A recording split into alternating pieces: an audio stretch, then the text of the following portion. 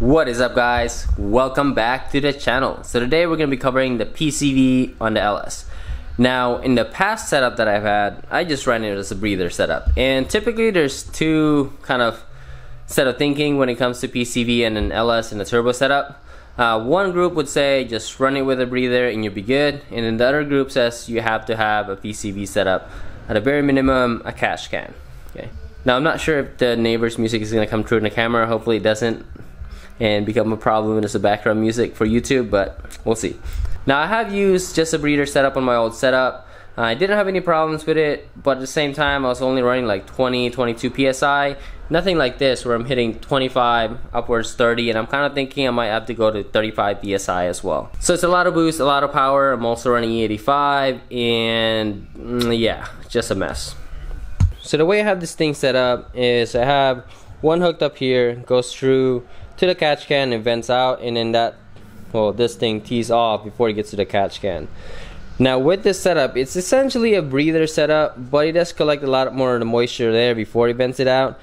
But you gotta keep in mind, with this setup, there is nothing pulling the air out of the engine. So that means the only way it will evacuate is if I have a positive pressure in the engine, so it gets pushed out through the breather and everything, or through the catch can. So what I want to do is I want to test it out. I mean, in theory I don't think I really need to test it, because I do feel like the only way it's going to leave is through positive pressure. But we're going to test it anyway to see what that looks like. And then I'm going to go adapt a different type of setup that would actually pull through the intake side of things and actually pull through some air. Alright, this is going to be hard to show, but you can actually feel a little bit of pressure on this thing, like air coming out, which is kind of expected, right? But I'm not sure how much pressure this thing will actually have. Now ideally it should be 0 or a little bit of a vacuum.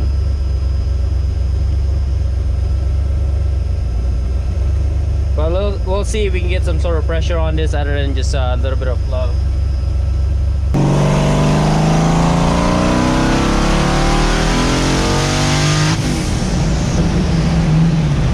Alright, so now that we know what our baseline is, the goal for the car is really just to get a little bit under 0. And of course you don't want too much vacuum, because then you start running into other problems as well. So let's see if we could build a setup that would satisfy our requirements. Alright, first thing I'm going to do is take off all our old setup here and old lines. So let's see what's in here. I haven't opened this in a couple weeks, but again, I barely use the car, so it feels like a good amount. We'll see how much exactly. Whew. It's a lot of condensation. This is one of those $30 catch can. It looks like a pretty good design, which is why I picked it, but we're gonna make it just a little bit better. At least works better with our system here. Now this new one that I bought, it does have a spot here for a filter, which is gonna go like this, but I'm not sure if I want to put it there as an open one or keep it closed. I'm thinking maybe I could put a valve in, like a one-way valve. That way if things get backed up, you could essentially push it through. Yeah. Alright guys, so here's how my catch can is going to be set up. I do have a PCV valve right off the valve cover right here. This is just to limit the flow that's going in. It'll go into the catch can and then come out through here. You will stop by or go through a one-way flow valve. That way I don't pressurize the crankcase. Now this is also one-way, and I'm using that as a backup just in case this gets clogged up for whatever reason and you can't exit, right? If it does put in more pressure right here, this would actually allow it to vent one way. So it doesn't allow the air to come in. That way it's not bypassing the valve cover suction. Now for this valve cover, it does have this already, so that's where that's gonna go. So that will take care of one side right here, and I'll show you guys that once it's done. Now the passenger side is gonna be a little bit odd, and by the end of this video, I'm gonna figure out what it is that I wanna do, because I could essentially just put a filter, and then that will make the flow of air go that way, right? or I could also connect this to the turbo right in the very front right here, so it could create a little bit more vacuum under boost. I think I'll do that, but I probably would want to run a catch can just in case. Alright guys, so here it is fully hooked up. Again, from the valve cover, you have a PCV valve, goes into a catch can with a bypass just in case, and then that right there goes into the intake manifold. Now I do have a one-way flow valve right there, so you don't want boost to go into your crankcase. The only thing that I'm kind of concerned about is this right here for the brake booster. I'm not sure if that's gonna pull enough vacuum to be able to make the brake booster work.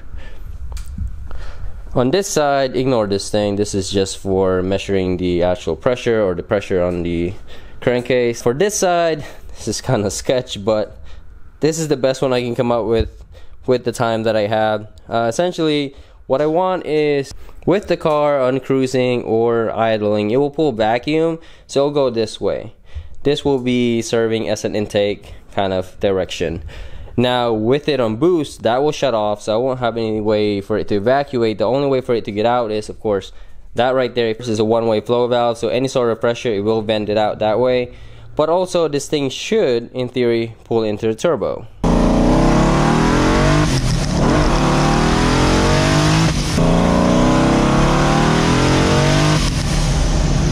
Alright, so the car pulled a lot better, at least compared to how it was running previously. So I do definitely think the new system is a much better setup.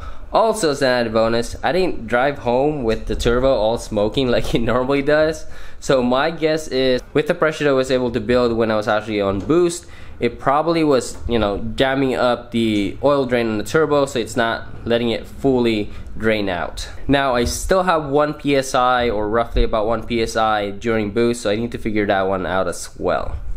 What I'm thinking is, of course, this is temporary, but when I redesign this, I'm gonna be using like a 10AN spigot line as possible. So I would get it from here all the way to the turbo, so it makes it easier for the turbo to really pull all that air out of the crankcase. Overall though, I'm pretty happy with how this thing turned out. I think I might have freed up a little bit more horsepower as well, so that's always good.